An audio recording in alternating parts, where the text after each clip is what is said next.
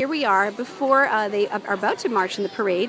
We have all the wonderful volunteers, the women here, with their lovely dogs from Eyes of Hope. Hello, everybody. Hi, they're beautiful. Now tell me, you're the director. What's your name?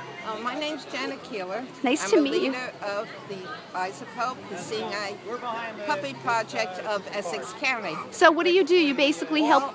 All of our members raise puppies from the time they're 7 weeks till the time they're about 16 months old, and then they return to the Seeing Eye in Morristown. They were trained to be guide dogs for the blind. So are these dogs trained yet, or they're still training? These are all young puppies. Are we allowed to pet them? Looking at now is 5 months old. Beautiful.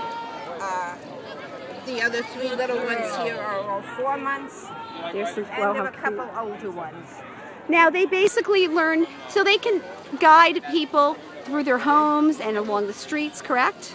Correct, but we don't teach them that. We get them ready for that training. Okay. And they learn that from the instructors up at Seeing Eye once they return. So, for example, do you Hi. do you actually live with your dog? Yes. Oh, so 18 months. Oh, so how do you let go? Is it hard? It's hard, but knowing what they're going to do and accomplish for someone else, that takes the place of Precious. Okay. letting go.